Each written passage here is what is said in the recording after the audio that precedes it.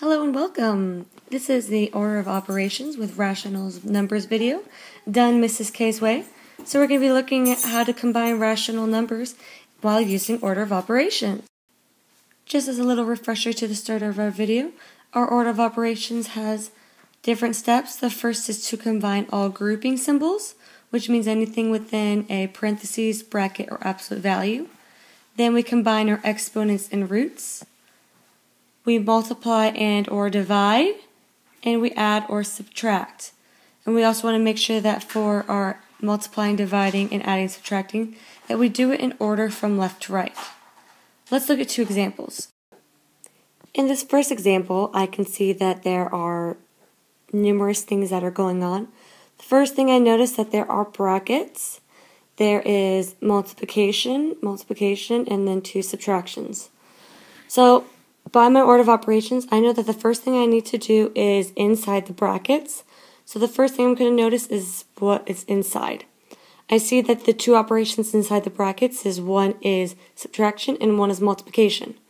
I know that multiplication comes before subtraction, so that's where I'm going to start. First, I would like to combine my 2 and my 3 and multiply those together to get 6.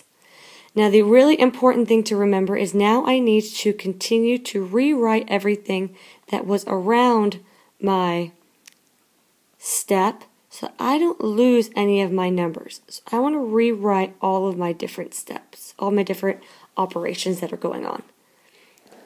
Now that I've done that, I can continue on. So I see that even after combining my 2 and my 3 together and multiplying it, I still have brackets. So now I need to combine what is still left inside the brackets, which is 3.5 minus 6. So now I'm going to combine those and subtract to get negative 2.5. I still continue my brackets around here because I know that that is going to be multiplication later on. And I want to continue down and bring everything else down with it. So I still have my 1/2, I still have my negative 1 and 1/2. So now I look and I do see that there's brackets, and there's nothing inside my brackets except for one number, so I don't need to combine anything inside. However, I also know that my brackets mean multiplication. So I can see that 1/2 times 2.5 is my next step, since multiplication goes before my subtraction. So when I'm multiplying this, it's not really easy for me to be able to multiply a fraction and a number. So I can either do two things. I can make 1/2 into a decimal, or I can change negative 2.5 into a fraction. I'm deciding to go into a fraction, so I know that negative 2 is negative 2 wholes, and 0.5 is the same as 5/10. So I'm going to rewrite that as 5/10. Continuing, I will be moving down all of my other steps and my operations so that I keep that all in order.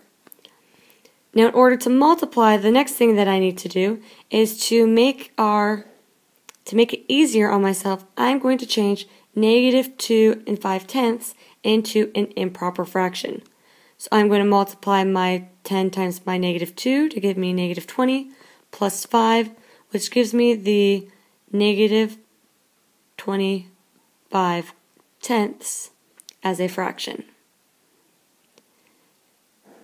Not to bore you, but again, I am now moving all of my other steps down.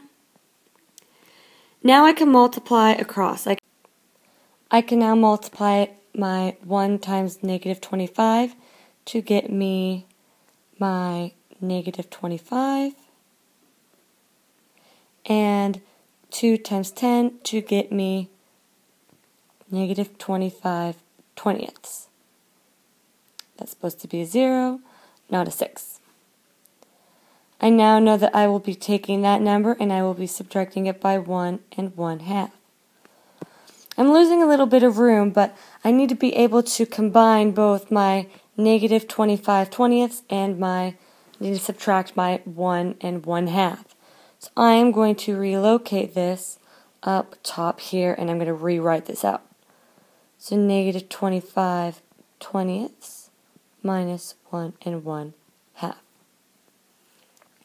What I'd like to do now is to now change my 1 1/2 to an improper fraction so that I'll be able to try to find a common denominator so that I can subtract both my negative 25 twentieths with my 1 1/2. So I'm adding this extra step. So 1 1/2 is the same as 3/2, and I'm going to continue down all my other information.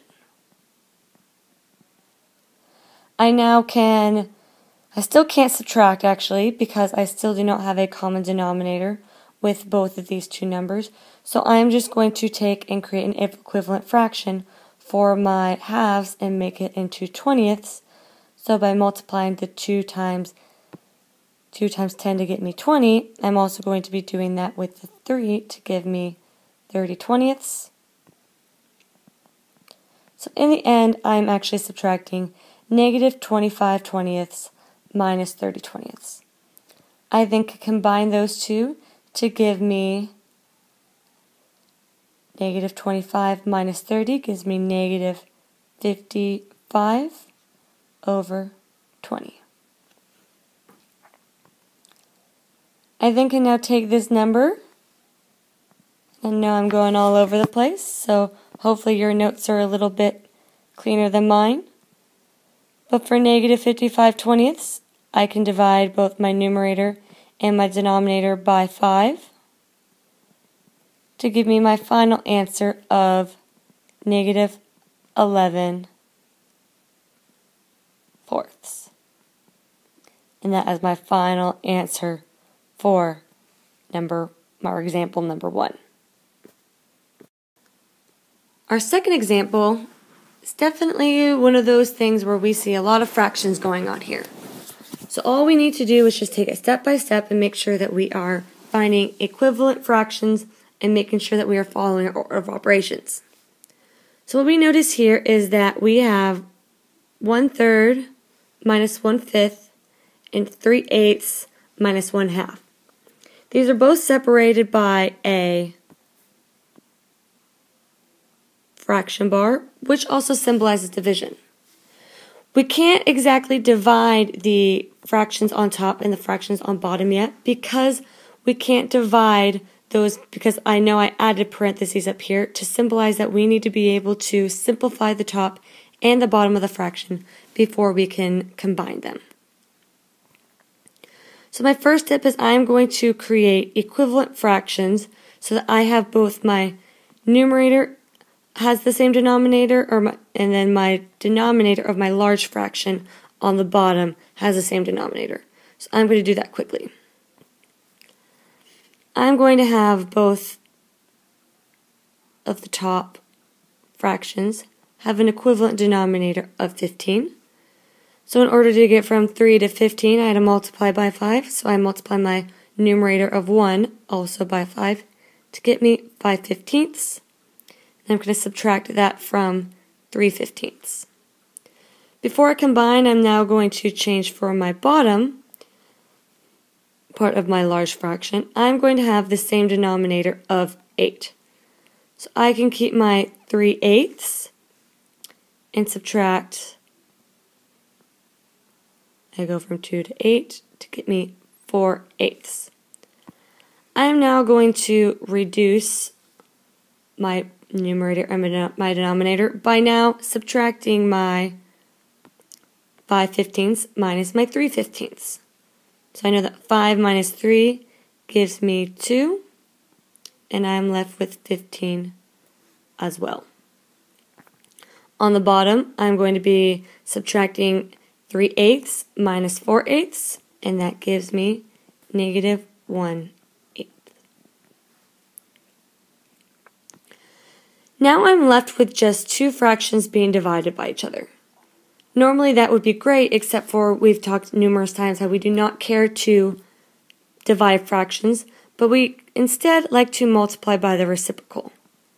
So I'm going to rewrite my two fractions, but instead of dividing, I'm going to multiply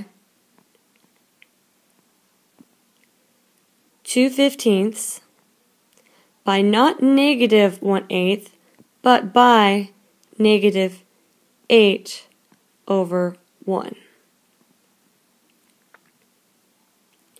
Now when I multiply that out, I can see that 2 times negative 8 gives me my final answer of